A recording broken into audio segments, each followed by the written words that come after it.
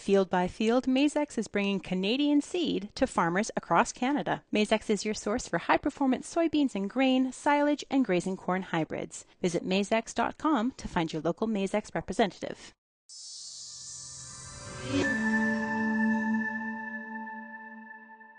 Joining me now is Rob Hannam. He's CEO of the Farm Health Guardian. Hello, Rob.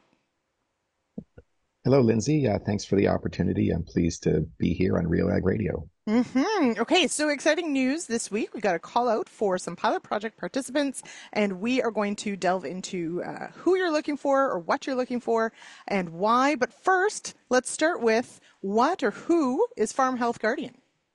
Great. Thanks. Farm Health Guardian, we're a digital biosecurity technology. So we have hardware and software, and we're trying to help livestock producers reduce disease risk. So we improve biosecurity, check their biosecurity compliance. Are they actually following the procedures that they've set out for themselves?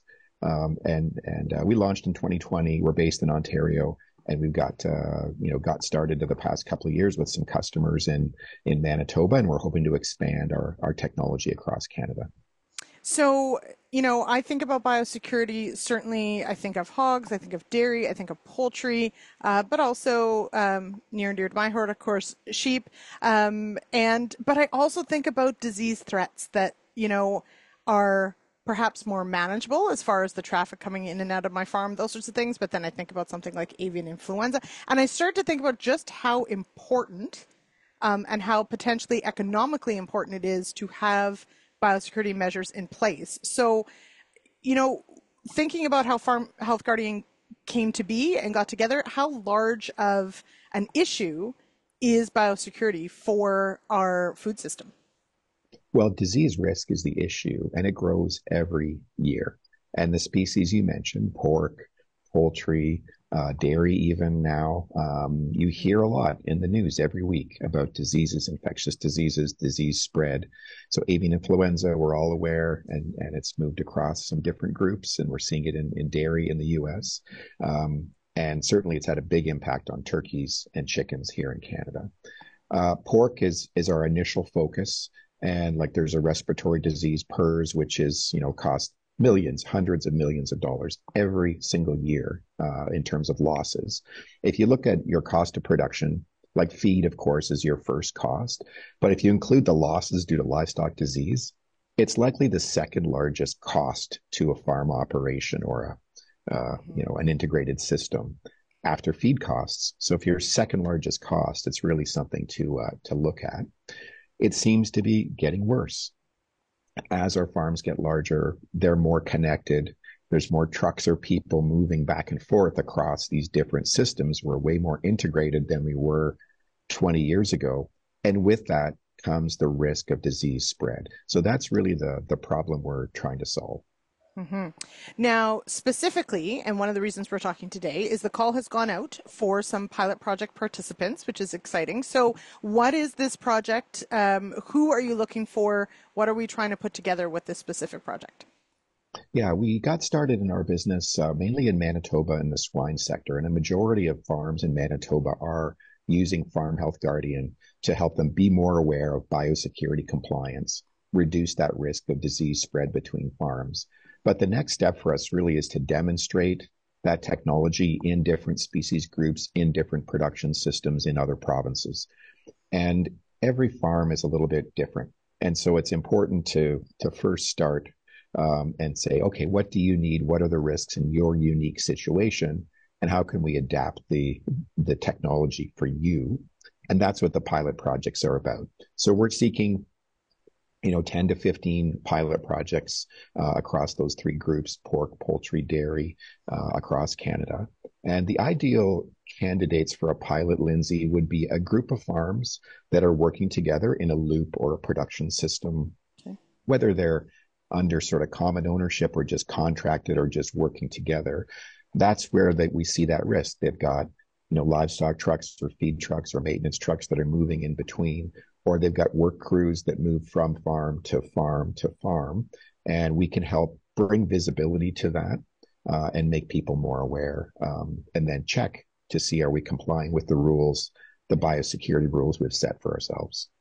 Now, is this just for farms, or could this be a feed company, or could this, how wide of a swath are you cutting for this pilot project? I suppose, the Yeah, future and this pilot project might look very different. yeah, great suggestion. The like veterinarians, if you're a vet and you've got common biosecurity protocols across a group of clients, that's fair game. I think we can help with that. A feed company who wants to check their biosecurity rules that they've set for their customers. Are we following the truck wash procedure that we set?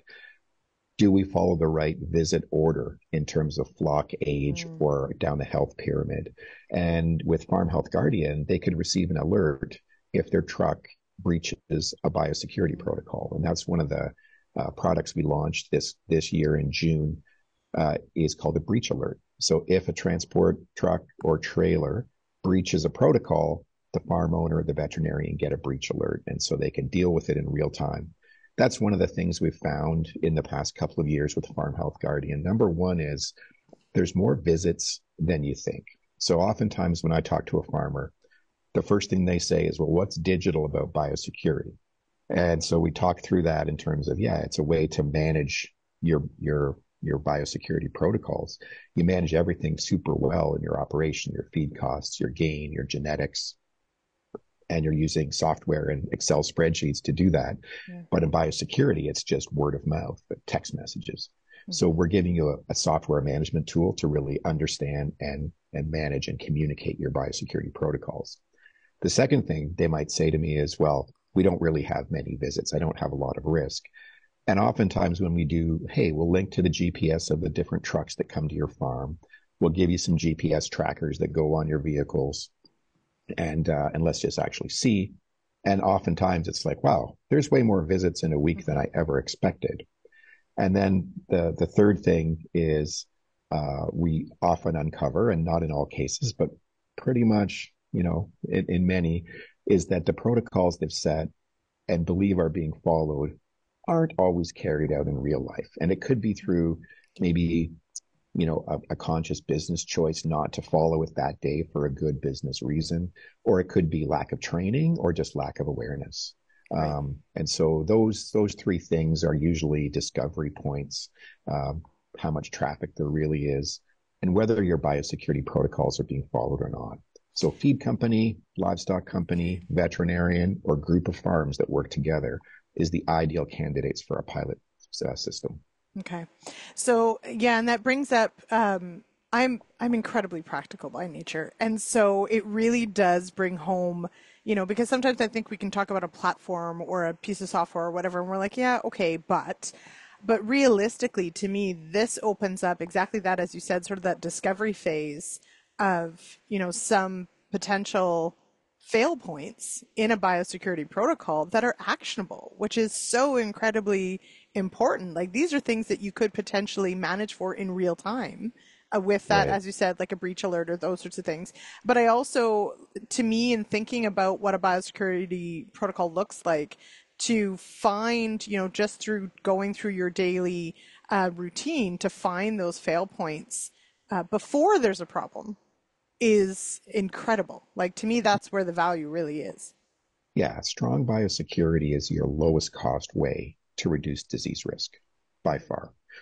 And each producer invests somewhat in biosecurity, but if it, it may be under the covers or silent or some we've done the training, we think it's in place.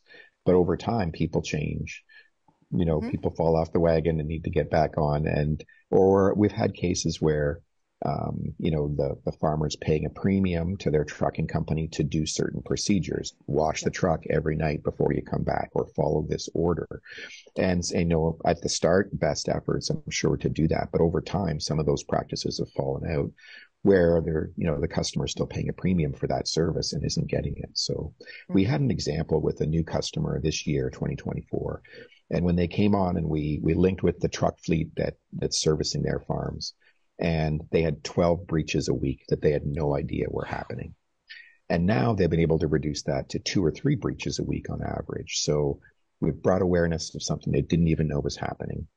that they were paying extra for. Mm-hmm. And now they, through visibility, real-time feedback with the drivers or the people involved, they've been able to reduce those breaches down to 2 to 3, which is a huge reduction in risk for them. A disease outbreak, and those were swine operations. It could be $1 million for a PRRS break in a large sow farm. So, big savings there. Yeah, huge.